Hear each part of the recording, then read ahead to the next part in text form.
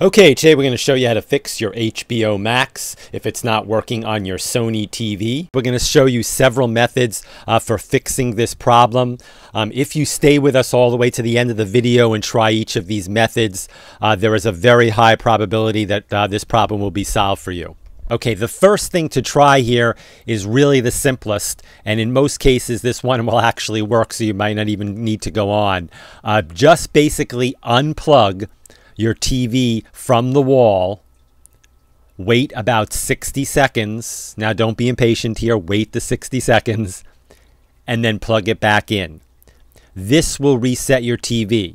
Now this is a lot different than switching the remote on and off, so do it from the wall plug.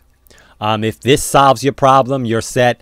If not, let's go on to the next try. Okay, the next thing to try is you want to make sure that your software is all up to date.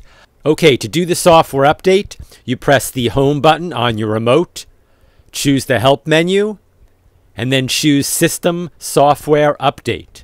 Quick note on some older Sony models, you may find the update under Apps, Help, System Software Update. If this fixes your HBO Max, great. If not, let's go on to the next thing. I want you to push the home button on the remote, go to Settings, go to Apps, select the HBO Max app, hit Clear Cache, and then hit OK. That's our video for today. As always, thank you very much for watching, and please remember to subscribe.